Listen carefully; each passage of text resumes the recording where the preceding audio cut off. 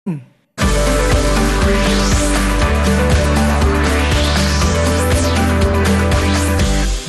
TV KPM. Hi, teacher. Hi, Chris. Wow, what is all this? Are we going to play a game? It looks like it. What game do you think it is? Is it hopscotch? Yeah, maybe. Or maybe a race car track. Yeah, it looks like a race car one. track. But look at that. Do you recognize what that is?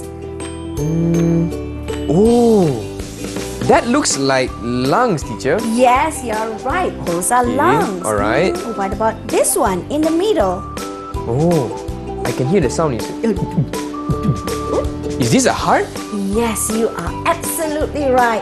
So actually, Chris, what we will do, we will play something that's got to do with human blood circulatory system. Wow, okay, I am so excited. Are you excited? Okay, let's go. Okay, so these arrows.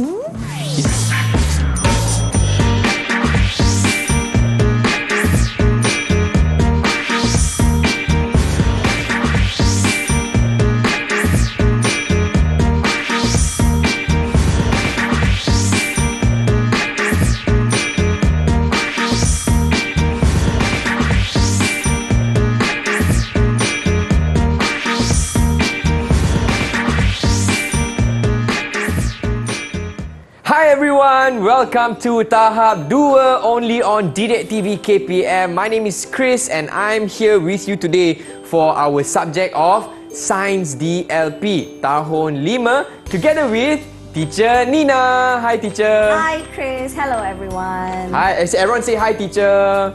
Okay, now there's another teacher that we should welcome, which is Teacher Shida as our sign language interpreter for this episode. Hi Teacher Shida. Okay, well, Teacher Nina, I am so excited to play this game. But what does this game have to do with our topic for today? What are we learning, teacher? Okay, actually we will be learning about blood in our body. Ooh, no wonder you're wearing red today. Yes, Okay. we represent blood. Okay, so before we go into blood per se, let's look back. Recap what we have learned in year 3, year 4 and a little bit earlier in year 5. Alright. Because we would like everyone to know what blood is for. Why do we need blood in our body? So when we recap back what we have learned, so you'll find that, oh yeah, no wonder. Okay. Shall I start? Sure, teacher. Okay. So what does blood do in our body? First, let's look at our digestive system. This one we have learned in year 3.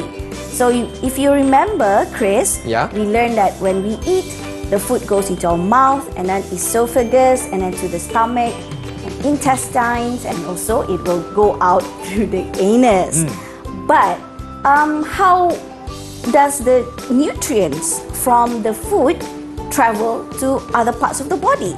We know that we need carbohydrate for energy, we need protein for growth, we need vitamins and minerals to keep us healthy. But it does not end at the anus, right? It needs to go everywhere else in the body. So who brings that nutrients? It's the blood. So that is why blood is important in digestive system. Alright. Okay. So in the picture here, in the slide, you can see that is in the small intestine. So you can see the small villi, we call them. So blood, the nutrients will go into the bloodstream there. So inside the intestine.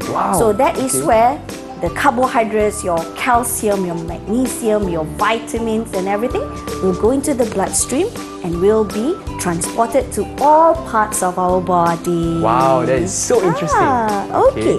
Let's look at the second system which we have learned in year 3, respiratory system. We breathe in and we breathe out. Why do we need to breathe? Do you still remember? To live, teacher. Yeah, to live, because our body needs oxygen. But when we learn in year 4, we notice that, it from the nose goes through the trachea and then to the lungs, and then it will change to carbon dioxide and go back to the trachea and out through the nose. But what about other parts of the body? How can they get the oxygen that we need? Again, everyone, It's the blood. The blood will bring all the oxygen that we need to all parts of our body.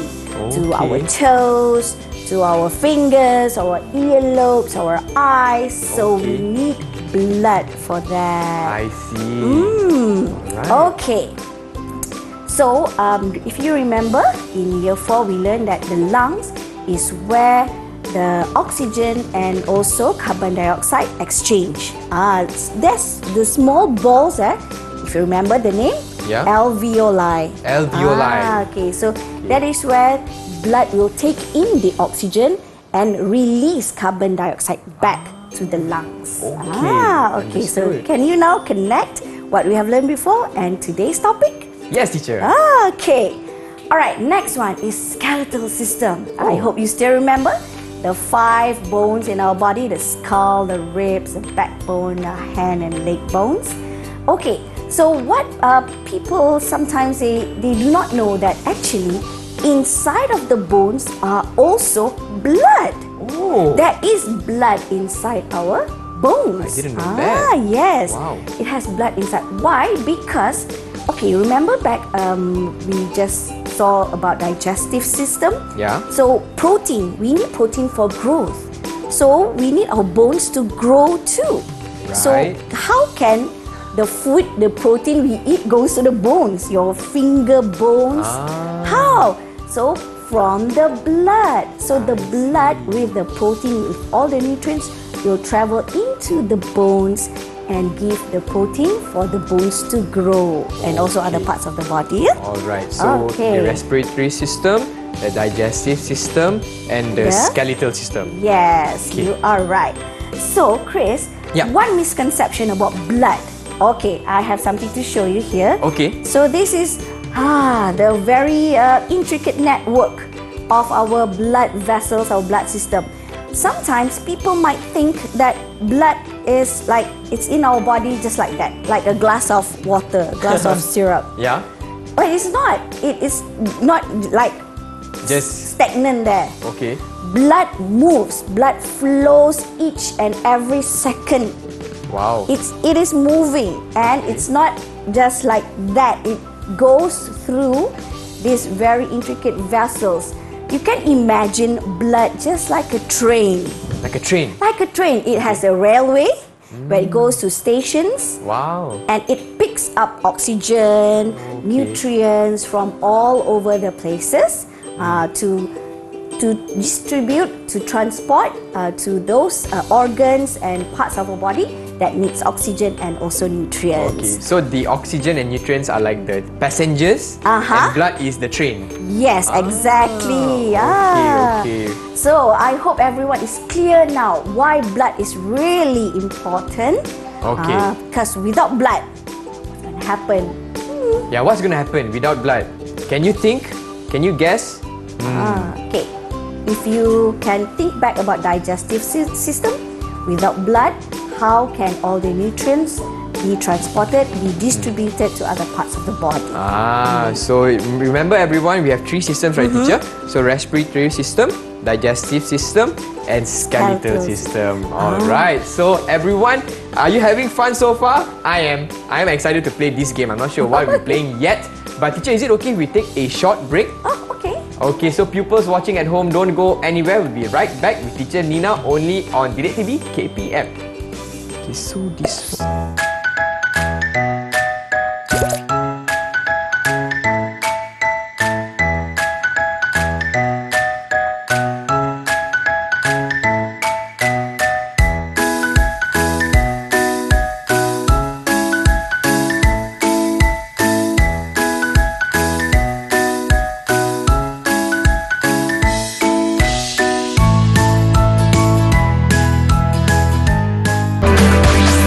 Diajak TV KPM. Hi everyone, welcome to Tahap 2 only on Diajak TV KPM, and today we are learning Science DLP Tahun 5 together with teacher Nina. And what is the topic for today, teacher? Human blood circulatory system. Human blood circulatory system. It's a mouthful, but what are we going to learn next, teacher? Okay, so now what we are going to look at is how does blood flow in our body? Like I told you before, blood is not like a glass of red water inside our body. It flows. Right. And it's only one way. One way only? One way. There's no like up and There's down. no up and down, left and right. Okay. On the One way. same route. Okay. But before that, we need to know the 4 main parts of our body that are involved in human blood circulatory system. Okay. Let's go one by one. First one, if you look here, this is our chest area. So we have the lungs, and if you remember, our heart is actually behind our left lung. So that's why our left lung is a little bit smaller than the right. So here we can see the heart is there. Oh, don't worry. You got the lungs. This is just a model for you to see. Okay. So first part, the heart. What does the heart do in our human blood circulatory system? The blood acts like a pump. It will pump blood to all parts of our body. Okay. To our legs, our hands, our head, even to the lungs. So we need this pump, this really good and very strong pump for us to be able to have those blood running smoothly to other parts of the body. Okay. Without the heart, the blood will just flow and then there's no energy, there's no power for it. So that is the use of the heart. Okay, next is the blood itself. The red liquid inside our body. That is so essential, but some people are afraid of it. Yes. I cannot, teacher. You cannot? Yeah, I cannot see blood. Yeah. But I hope by today you will see the importance of blood. Okay. Why is it very important? Okay. So blood, actually, like I told you, blood is like a train. It will transport, it will bring food, nutrients, it will bring oxygen, and also water, and also waste products, for example, carbon dioxide. It will bring them to the essential parts. Okay, so that is the use of blood. Next is the blood vessel. The blood vessel, this intricate like the railways, the routes where the blood goes. If you can see here, it's red and blue, but in real life it's not actually red and blue. It's all red. But the blood vessels actually does not have color. It is colorless. If you see, maybe sometimes you see our veins, it looks bluish. No, it's just because of a light. So it's colorless. Blood vessels are actually colorless. Okay. Understood. So blood vessels, it's like a tube that allows blood to flow to the whole body.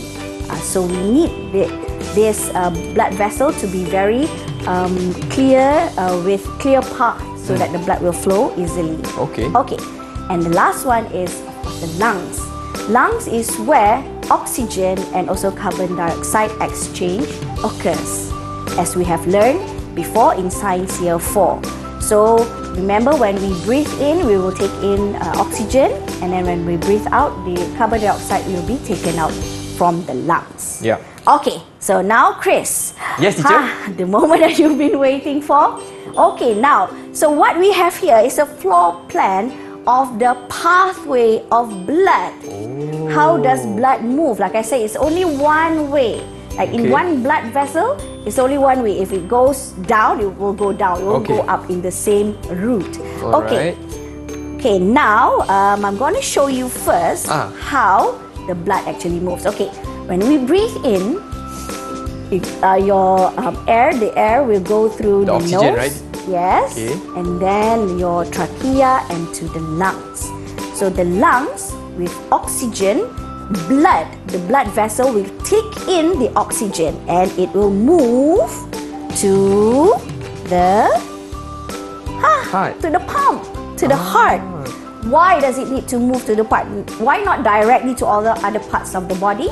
Because, like I said, we need the energy, the power. Yes.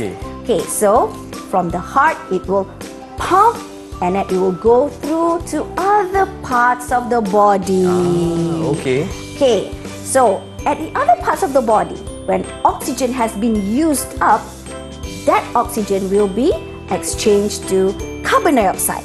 Okay. So, and then other vessel will take the blood with more carbon dioxide back to the heart, and then the heart will pump it back again and move the blood back to the lungs.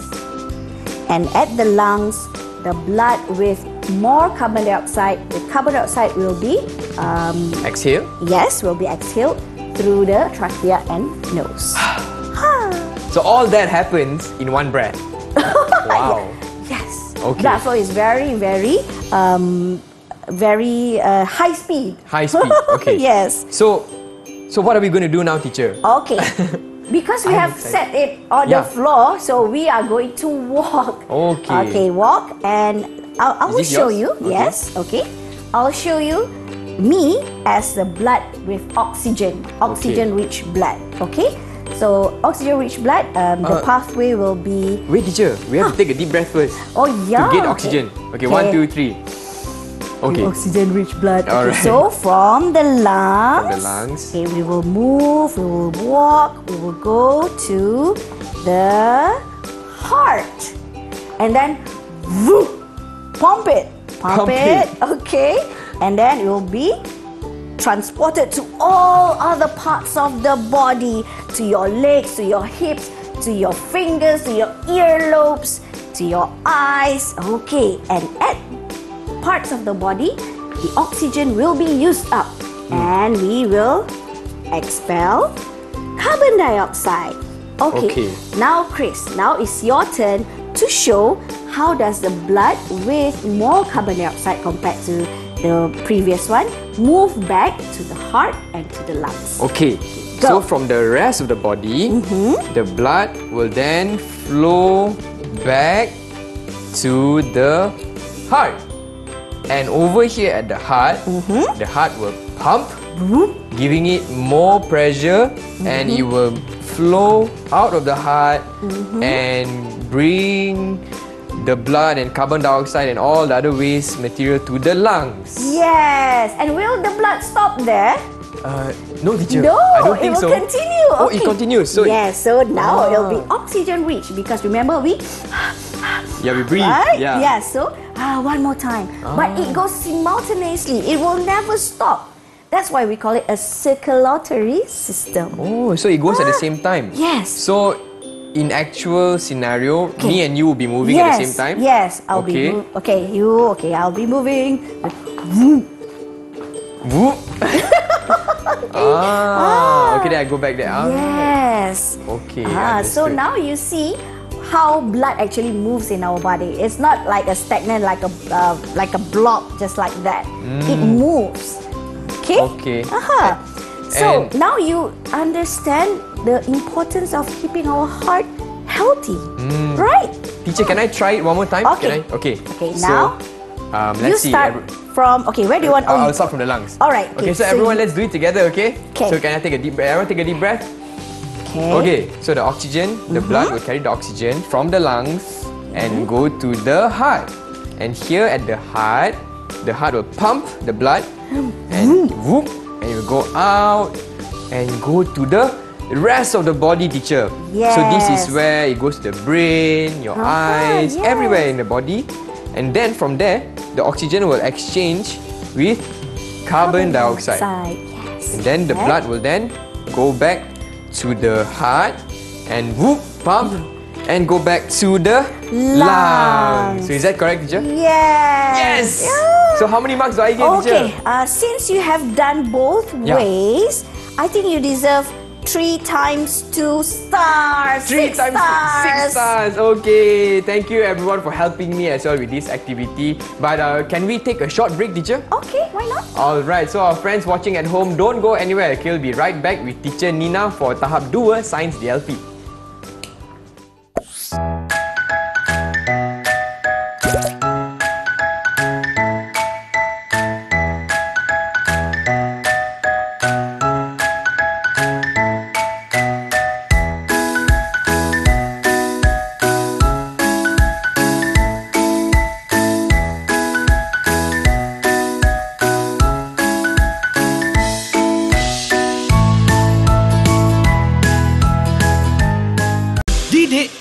TV KPM.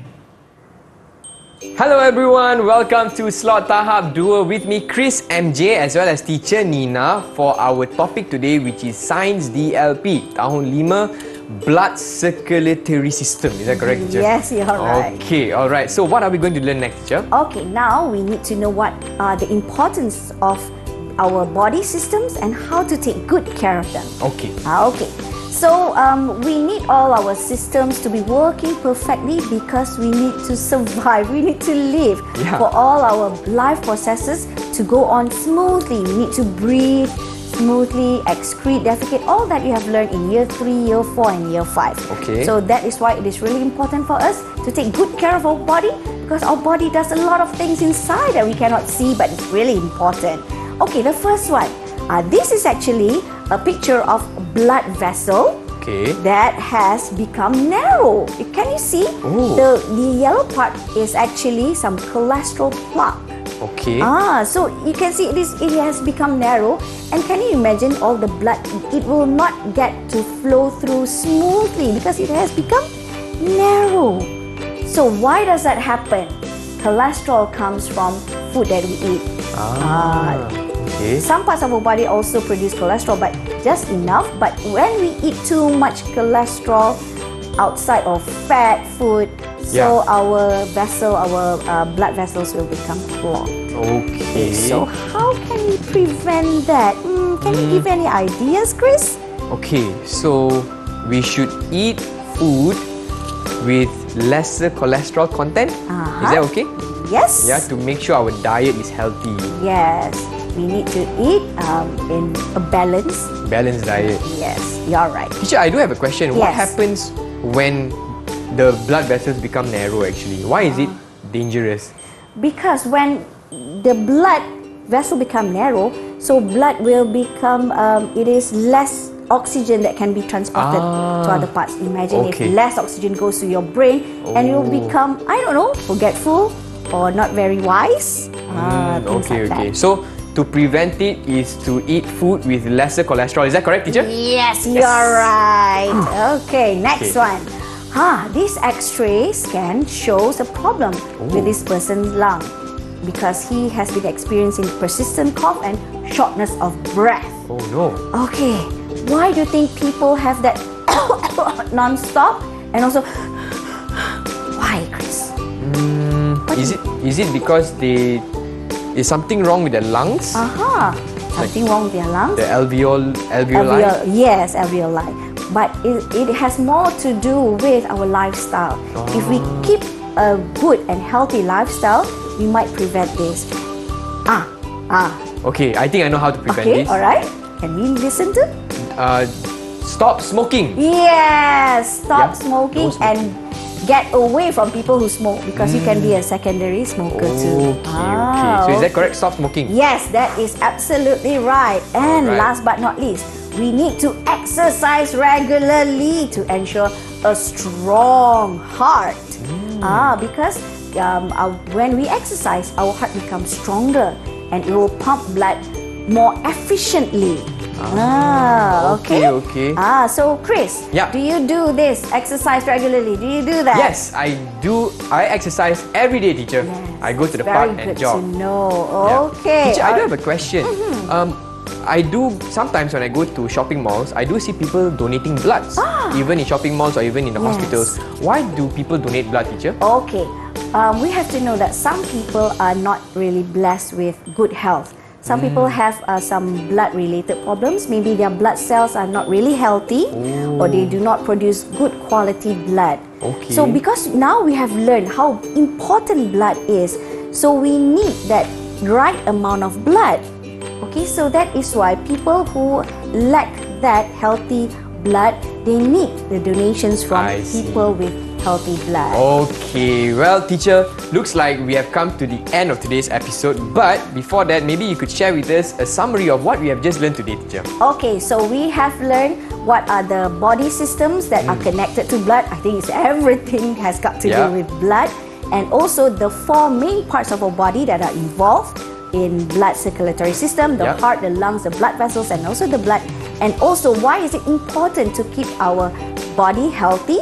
to ensure that our circulatory system and also all the systems run smoothly and we can survive. Yes, and so teacher, I also like to ask you, how did me and my friends at home do for this lesson today? Okay, because you have done everything correctly, I am impressed with how you have showed everyone how blood actually flows in our body.